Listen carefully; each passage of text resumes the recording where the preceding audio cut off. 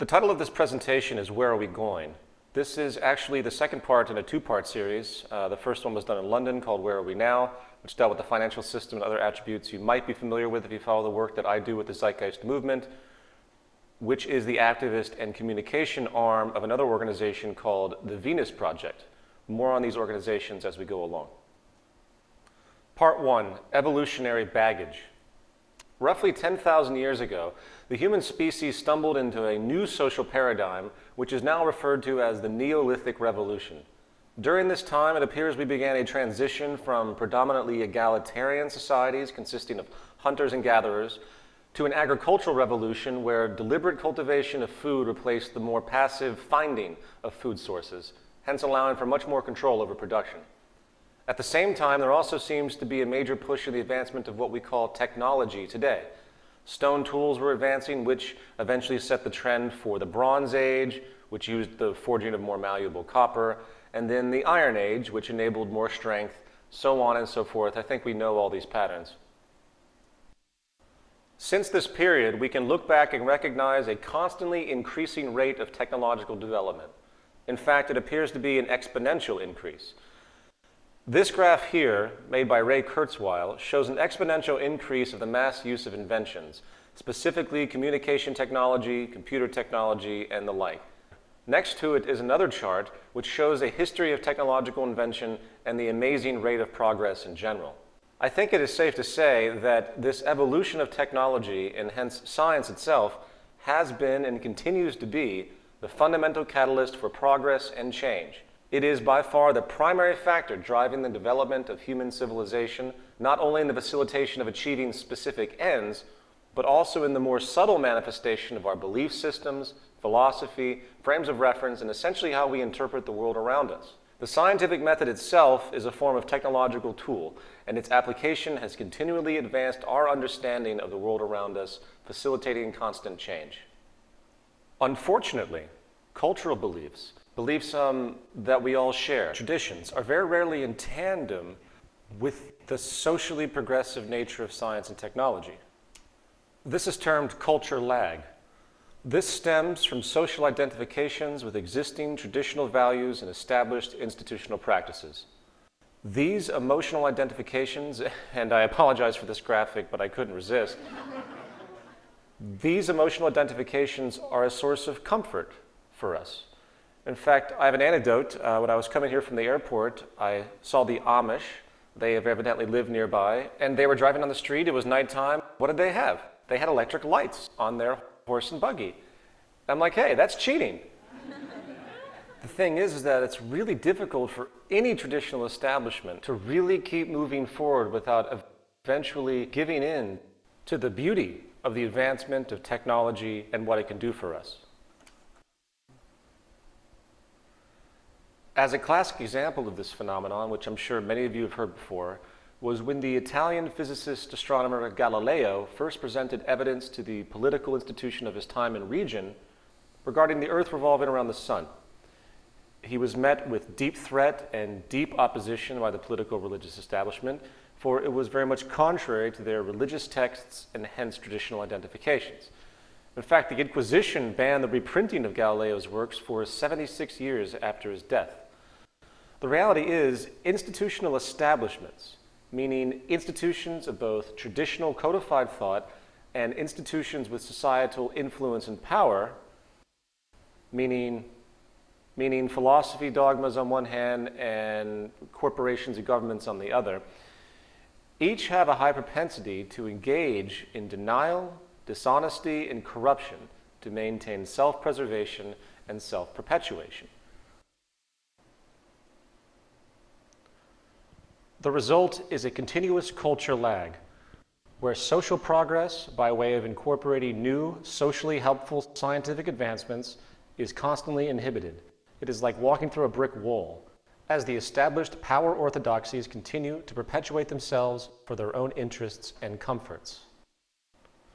Now, to illustrate this phenomenon in a modern context, let's examine one of the oldest established orders still in use today, the monetary system. When I say the monetary system, I don't mean native monetary policy, interest rates, the fractional reserve policy, central banks, or any other component attribute. I refer to the absolute foundation of the concept being a system of incentive, acquisition, and exchange. So first, let's ask the most fundamental question. Why did we invent money? Contrary to the attitudes of most of the world's population today, money is not a natural resource, nor does it represent resources. Money is actually a social convention for managing scarcity and rewarding creation. If a person grows a food product on a plot of land, that product is given a value, 1, based on how scarce the product is in the region, hence the level of demand versus supply, and 2, along with the amount of labor and time spent to produce that product.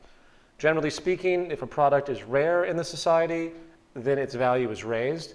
If the skill set needed by a person to cultivate that product is also rare in the community, then the value is increased as well. This is the basic theory of value, which you'll hear in Economics 101. As innocuous as this may seem on the surface, let's now consider some of the unspoken negative retroactions of this system, namely the profit mechanism and its relationship to establishment preservation. Very simply, problems and scarcity equals profit. Socially negative attributes of society become positively rewarded ventures for industry. The more problems and scarcity there is, the more money that can be made off of attempts at solutions. The more efficiency created in society, the less opportunities for monetary acquisition. Think about this. In other words, and this might sound rather pessimistic and abrupt, but there is very little intrinsic reward and hence motivation to solve any currently profitable problem in existence. The very nature of monetary reinforcement condones the perpetuation of problems. For example, energy is the cornerstone of our society. You would think that scarce and depleted oil supplies, which is a common speculation at this point in time, peak oil, would be a dire concern given our current social dependence, posing nothing but negative connotations. No, not in the short term. There is nothing the oil companies want more than consistent scarcity. The 2007-2008 speculative bubble in oil, which shut down schools, school buses, and caused immense hardship for the lower classes for both home heating and transportation, is a classic example. If oil companies know that they can make more money by having their items scarce, the propensity to deliberately limit production and disregard social concern or simply be dishonest outright about available resources is very high. The same goes, unfortunately, for every other socially dire problem, such as environmental pollution. The more polluted our water tables and taps become, the more industry can compensate by offering profitable solutions. This creates a perverse reinforcement of indifference to environmental concern by industry. For the more damage there is, the more money that can be made. It is simply how the game is set up, and the psychological ramifications are sick and profound. Let's consider the medical industry, which should be one of the most altruistic and progressive institutions we have, as our quality of life often depends on it. However, we need to realize the simple reality that the medical establishment, with its millions of employees, thrives off of the sickness of the population. The more problems solved in the realm of disease, the less money that can be generated. For example, the cancer industry. This is a massive, multi-billion-dollar a year industry, a trillion-dollar industry, with a very large number of people in employment. Suppose for a moment, hypothetically, that a cure for all cancers was somehow achieved, and the method of treatment was simple and easy. In other words, there was no longer a way to make all of this money off of the illness by the medical establishment. Do you realize what would happen to the economy, to the medical institutions, if that particular problem was actually given a viable solution? And when you realize that, do you really think that the intent is to cure this illness? It's something to think about. And it would also lay off tens of thousands of people. I mean, keep in mind, it's an establishment. The moment you have employees and everything, and even if you're working initially for an altruistic cause, the moment you're in the position of supporting a group and the group relying on the institution, suddenly motivations change. As another example, what if a company made a car that could last 80 years without service and also runs without the need for perpetual refueling through battery technology? The aftermarket value of that car would be virtually zero, and billions of dollars would be lost due to the now obsolete consumer oil and auto service market industries. I'm sure many of you know that we have the technology now to create electric cars that can go 80 miles an hour for 1,000 miles on one charge. You might also know, as a case in point, that the White House during the Bush administration, which was, in fact, the oil cartel in power, made sure their corporate constituents in the oil industry were safeguarded against this new reality by helping to just get rid of the idea of itself, squashing it. In fact, there is no reason why every single car sold could not be electric right now. They aren't, because social progress and human well-being is always second to monetary gain. I'll say that again. Social progress and human well-being is always second to monetary gain. Also, if people cannot make money off of solving social problems, they simply will not be done. Take a look at the horrid, dire destitution in Africa, or simply the rampant and growing homelessness across the world. I think George Carlin actually put it best. Have you ever noticed that the only metaphor we have in our public discourse for solving problems is to declare war on it? We have the war on crime, the war on cancer, the war on drugs. But did you ever notice that we have no war on homelessness? You know why? Because there's no money in that problem. No money to be made off of the homeless. If you can find a solution to homelessness where the corporations and politicians can make a few $1 million each, you will see the streets of America begin to clear up pretty damn quick. Most, when they think about these kinds of things, the word corruption comes to mind. Most feel that these are ethical issues. But is it really corrupt for an energy establishment to want to limit supply artificially so they can make money?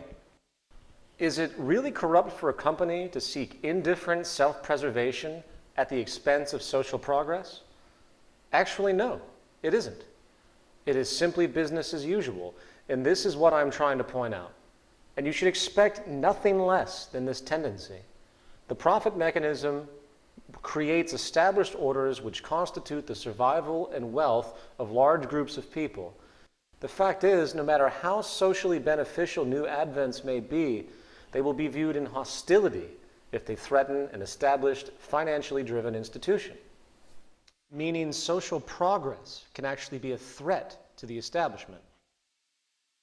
So, to put it into a sentence, abundance, sustainability, and efficiency are the enemies of profit. Progressive advancement in science and technology which can solve problems of inefficiency and scarcity once and for all are, in effect, making the prior establishment's servicing of those issues obsolete. Therefore, in a monetary system, corporations are not just in competition with other corporations. They are in competition with progress itself. That is why social change is so difficult within a monetary system. In other words, the established monetary system refuses free-flowing change.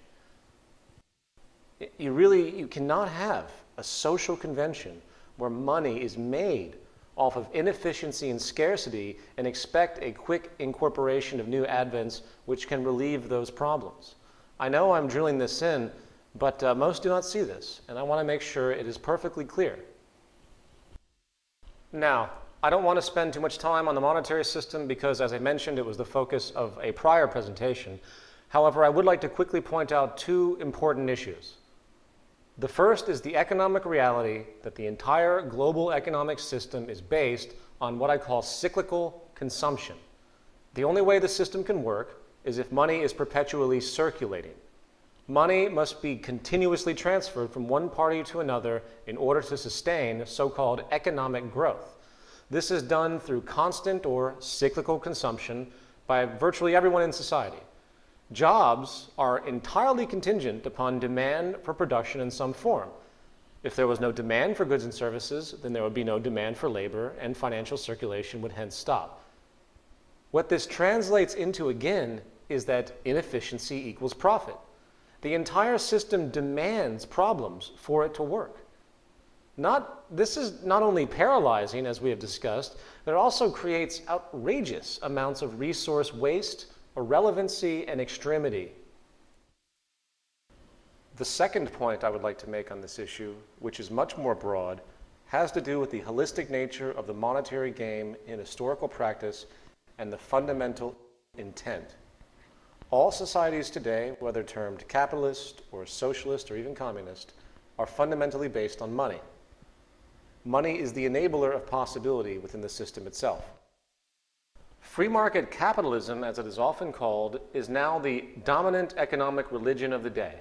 I say religion because when it comes to the cultural perception of this methodology, few today seem to have the ability to even ponder any other options for social operation. They are fully indoctrinated. The free market in practice can be defined as a market in which supply and demand are unregulated except by a country's competition policy, and rights in physical and intellectual property are upheld. You'll notice it says unregulated except by the country's competition policy. In other words, there is no such thing as a pure free market. I know most of us know this, but I want to make the point, for nor could there ever be such a thing as a pure free market without the system despotically self-destructing beyond repair. Why? Because the basis of the free market pursuit, meaning the self-interest-based pursuit and strategic acquisition of market share, the gaming strategy, can only lead to monopolies and cartels. That is the basis of the entire motivation. And it's funny how economists today will deny that up and down. For example, let's say I want to open an electronics store in a relatively small town, say here in Fairfield, Iowa. And at that time, there are 3 other stores in this same area, and therefore I have to compete with them. As time moves forward, I work to streamline my competitive strategies and reduce overhead in such a way that my store becomes the dominant, most affordable distributor of a certain set of items, and everyone in the town flocks to my store over the others for such items. Due to this, 2 of the other 3 stores go out of business and leave town. So at that point, it is just my store and the other competitor in the region, dual competition. Now, since my profits have been so good, I make an executive decision. I decide to attempt to acquire or buy the other competing store in town. Seems reasonable, right? Acquisitions happen all the time. And they agree. So I purchase that store, put my logo on it, and boom, I have a regional monopoly. Likewise, let's assume I didn't purchase the other store, but rather just became friends and in turn partners with them. And we figured out a way to work together and flourish in a non-competitive way. Seems logical, right? Well, guess what? Now I have a cartel. In other words, business is based in part on a gaming strategy to win market share and hence profit. Therefore, it is a natural gravitation to seek dominance in your sector or industry. And the highest level is monopoly and cartel. It is a natural progression of the free market system to become as dominant and powerful as possible. But it doesn't stop there, and I'm sure most in this room understand the practice of congressional lobbying by corporations, considered absolutely normal. Well, what is financial lobbying? Lobbying is the prostitution of the state to grant further powers or positions of ease to corporate industries. In other words, if you pay off a few congressmen to support your company's agenda, then you have further secured your position economically. The same thing goes for campaign contributions. Now, people say that's corruption. No, it's not. It's the free market at work. What else do you expect? There is no such thing as an objective government in a monetary system. It is impossible. The whole society is based on money and income, so why do you think any lines would ever be drawn and respected? We see this BS ethic argument all day long, and guess what? It has never worked. It never will work. Influence and hence corruption is a natural byproduct of our system. It should be expected. In fact, let's take this train of thought even further. Throughout history, there has been one empire after another, each working to secure global land and resource domination. The central reason for war is for resources, profit, empire power, and trade monopolies. Governments are fundamentally no different in function than corporations when it comes to self-interest. The United States invasion of Iraq could be considered a hostile corporate takeover in effect, for even the most naive individuals today know it had nothing to do with weapons or freedom or democracy for the people. I don't even want to belabor that issue, for it's just considered passé to even talk about it. It's not even in style. We're so used to this level of corruption that we just look the other way these days. However, I do want to clearly point out what war really has to do with if you have any inhibitions. It is for the conquering of resources, industrial profit, and empire expansion fundamentally. In the words of two-time Congressional Medal of Honor recipient Major General Smedley D. Butler, war is a racket. It always has been. It is possibly the oldest, easily the most profitable, surely the most vicious. It is the only one international in scope, and it is the only one where the profits are reckoned in dollars and the losses in lives.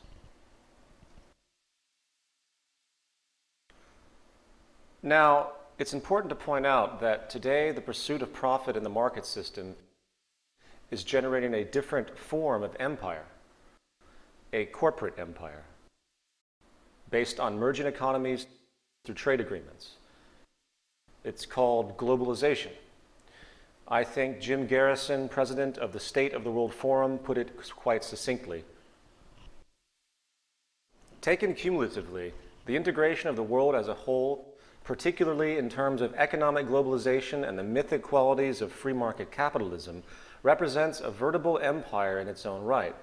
Few have been able to escape the structural adjustments and conditionalities of the World Bank, the International Monetary Fund, or the arbitrations of the World Trade Organization.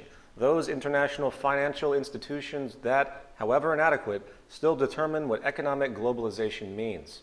Such is the power of globalization that within our lifetime, we are likely to see the integration, even if unevenly, of all national economies in the world into a single global free market system, hence empire. To put it gesturally, the propensity of the system is to create world monopoly. That is the gestural natural gravitation of the methodology and philosophy of the free market ideology itself. That is what the psychology sets up. I hope that's clear.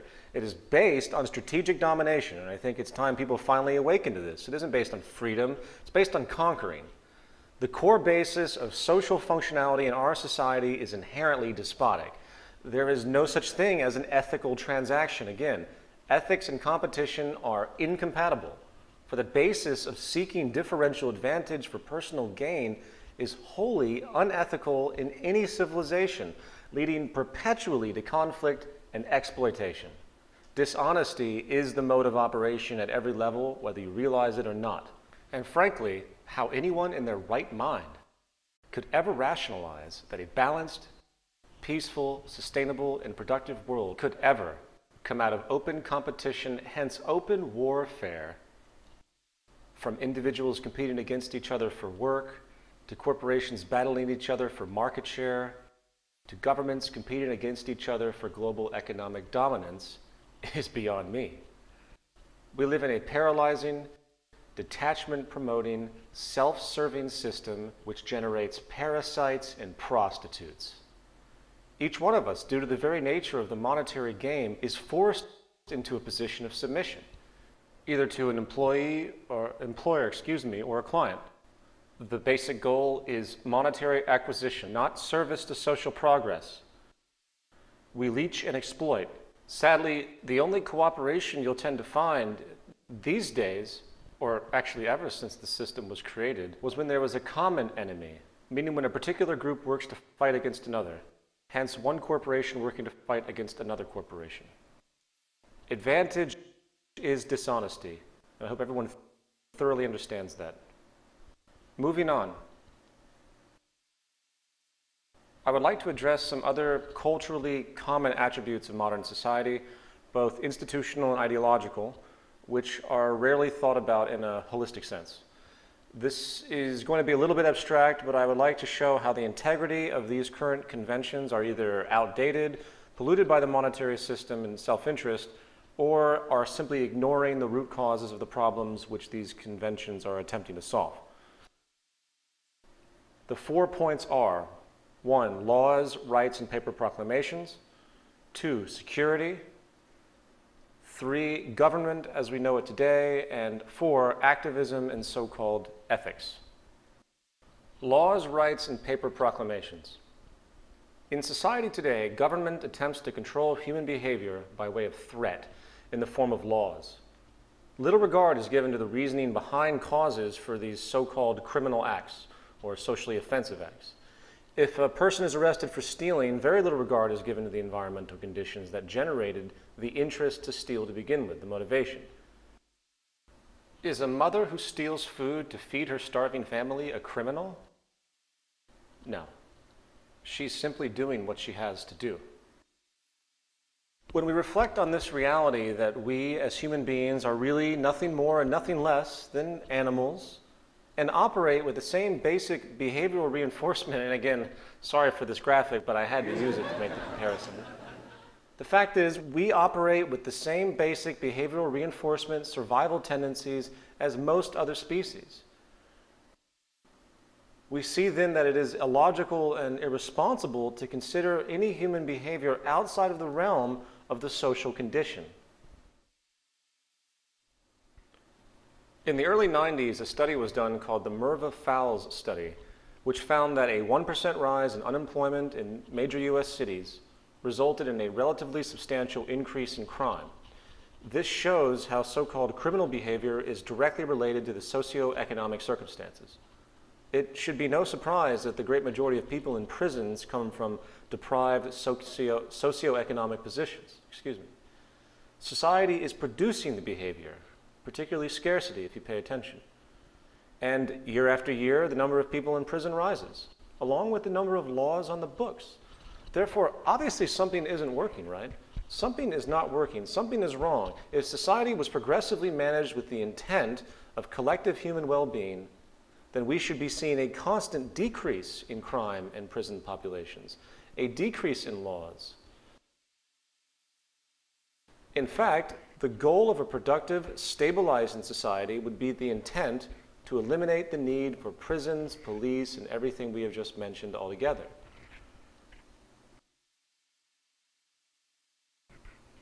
I think Lisa Simpson put it best. And that's the drunk tank? And this is Mommy's desk. Mom, I know your intentions are good, but aren't the police a protective force that maintains the status quo for the wealthy elites? Don't you think we ought to attack the roots of social problems instead of jamming people into overcrowded prisons? Look, Lisa. It's McGriff, the crime dog.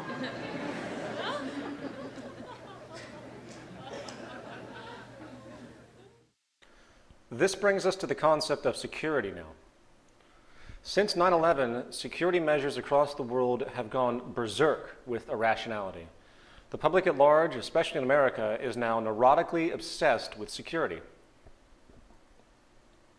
The solution to violent human behavior is evidently more police, more cameras, and less freedom and liberty. I hate to break it to everybody, but if somebody really wants to kill you, or blow up an airplane, blow up a shopping mall, or do anything they want, essentially in the form of violence, release toxic gas in the subway, they will find a way to do it. No form of security will ever stop that. Therefore, the logic is wrong. It is impossible, and the whole basis of security as we know it is the absolute reverse of the application that's required to solve these types of issues. True security comes from solving social problems, addressing the environment and reasons, or the neuroses and distortion of the human being. This is a chart covering the last 200 years. The y-axis shows life expectancy, and the x-axis shows income adjusted for inflation. Each bubble is a country. The size shows the population, and the color shows the continent. The key is in the top right-hand corner. You will notice that in 1800, life expectancy was under 40 years of age in all countries, and income was less than $3,000. Now, what I want you to pay attention to is the trend of disparity, particularly in income, as we view this chart through time.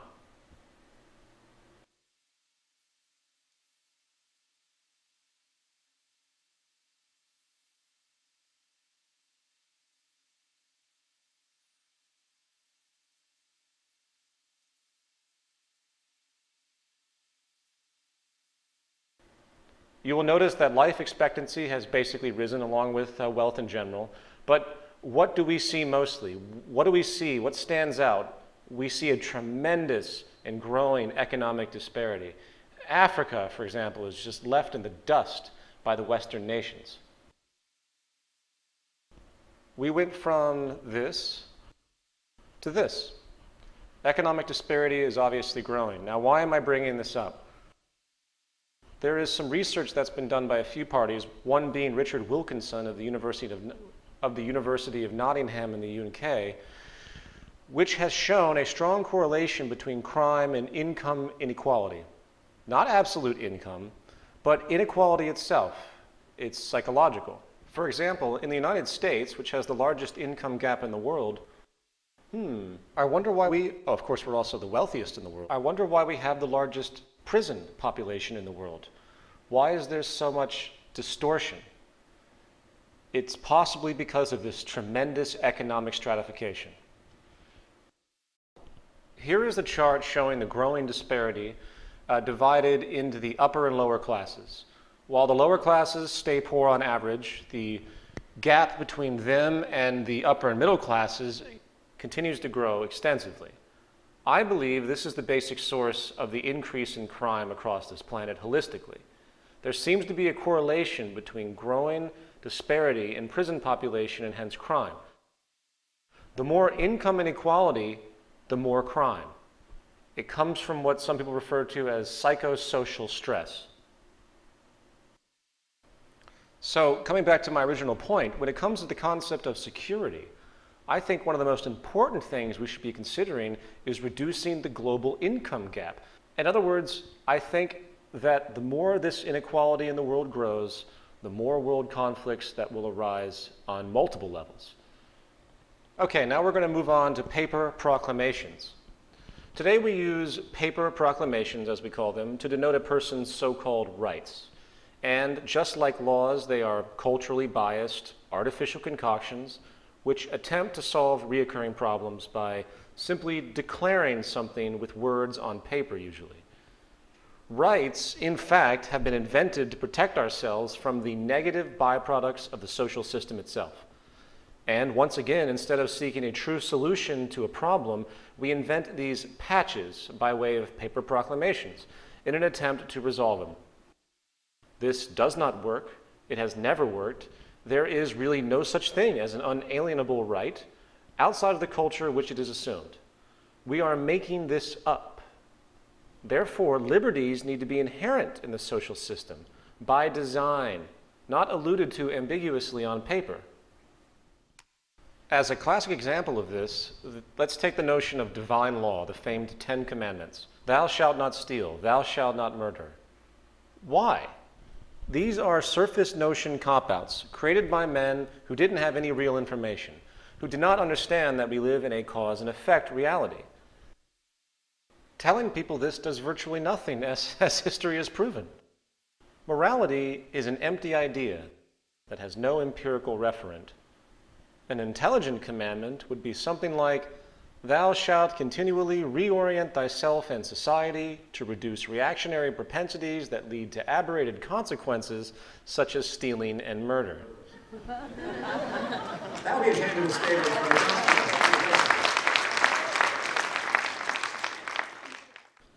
The same surface irrelevancy applies to any constitution or Bill of Rights of any country on this planet. In the Bill of Rights of the United States, there is an attempt to secure certain freedoms and protections by way, again, of mere text on paper. Now, while I understand the value of this document and the temporal brilliance of it in the context of the period of its creation, that does not excuse the fact that it is a product of social inefficiency and nothing more. In other words, declarations of laws and rights are actually an acknowledgement of failures of the social design. There are many people today in the so-called patriot and liberty movements. I know many people like this. I'm a fan of many people who are proponents of this, in part because I think there's a place for it. But this document is not the savior of America. Some people seem to believe that the United States had some magical position at one point or another, perhaps where we slaughtered all the Mexicans and Indians to steal the land, or the fact that when the Constitution was written, only white, property-owning males, which is about 10% of the whole population of the nation, could actually vote. This is government by the people? Moving on, let me demonstrate what I'm talking about here.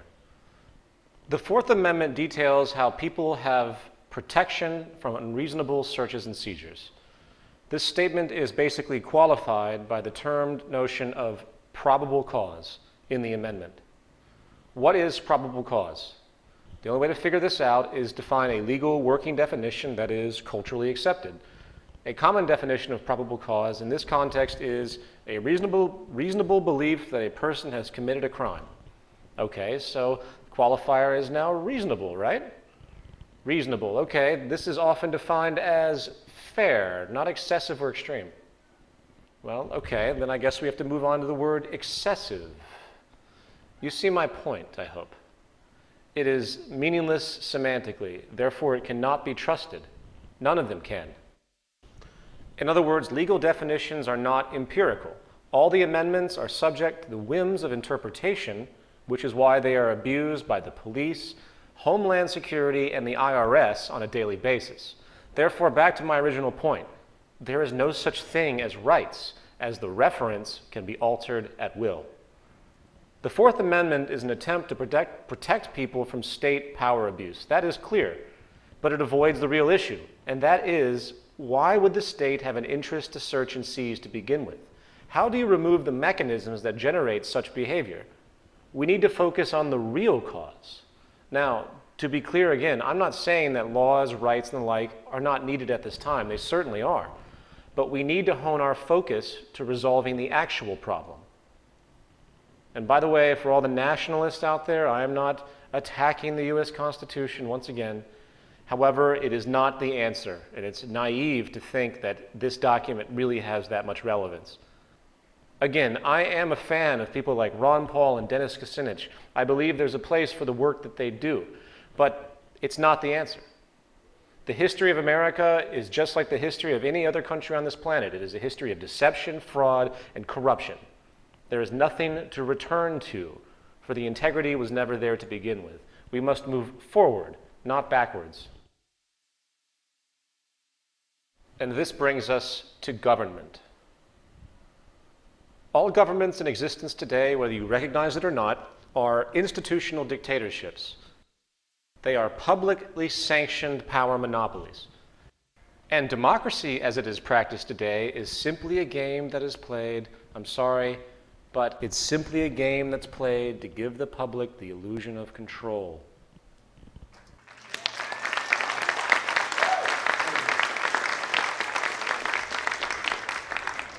People think they have choice in our current system because they can press a button on a voting machine and put a pre-selected person into power. However, once that person is in power, the public then has virtually no say. Did you vote for the bank bailout? No. Did you vote for the cabinet of a new president? Did you vote for the tax increase? Do you vote for where highways or power grids or any infrastructure goes? Did you vote for the wars in Afghanistan and Iraq? No, you didn't. So where is your real participation? In part 3, we will discuss how a true democracy actually would work, and it's not the election of people, it's the election of ideas. We have to understand that government as we know it today is not in place for the well-being of the public, but rather for the perpetuation of their establishment and their power, just like every other institution within a monetary system. Government is a monetary invention for the sake of economic and social control, and its methods are based on self-preservation first and foremost. All the government can really do is create laws to compensate for an inherent lack of integrity in the social order. It's also worth pointing out that most politicians, in fact, are lawyers. Most players in government come from the world of law. And in reality, they have absolutely no real education, therefore, or understanding about the true foundation of social operation. Can a lawyer come fix your home heating system? Can a lawyer go and organize a power grid for a particular area? No.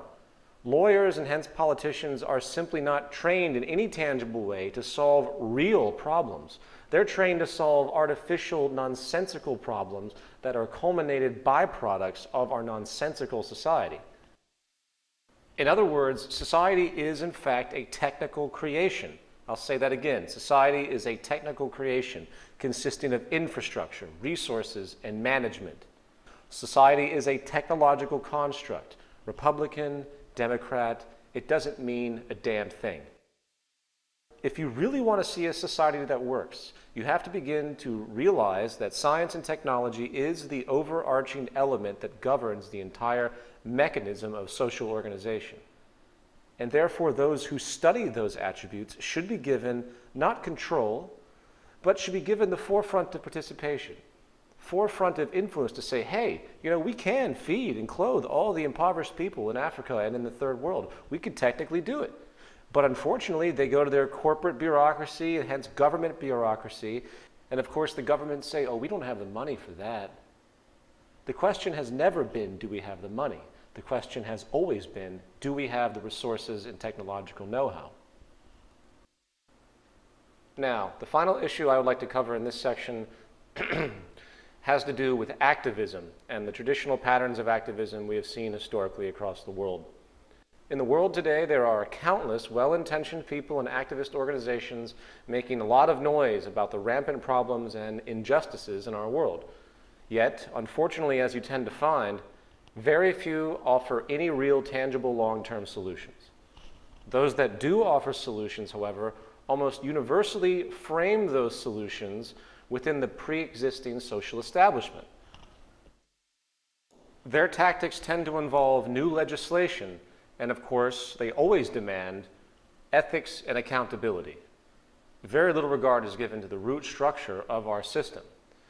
Battling and protesting corporate organizations, corrupt corporate organizations, and seeking money from society in an attempt to curtail such trends is a typical path that is taken. It is a very respectable path in general. However, it is not going to create long-term change. I'm nothing but pleased to see something like this, but does that really do anything? When it comes to social corruption, poverty, environmental disregard, human exploitation, and most personal and social turmoil in the world today, the great realization is that most of these problems are not the result of a particular company, some nefarious elite group, or some government legislation. These are symptoms of the foundational problem. The real issue is human behavior, and human behavior is largely created and reinforced by the social patterns required for survival as necessitated by the social system of that period in time. We are products of our society, and the fact of the matter is, it is the very foundation of our socioeconomic system and hence our environmental condition which has created the sick cultural climate you see around you. Very rarely do any activist organizations today consider the possibility that maybe it is the social system itself that is the problem. The bottom line is that we can spend the rest of our existences attempting to stomp on the ants that mysteriously wander out from underneath our refrigerator, setting traps or laws, or we can get rid of the spoiled food behind it, which is causing the infestation to begin with.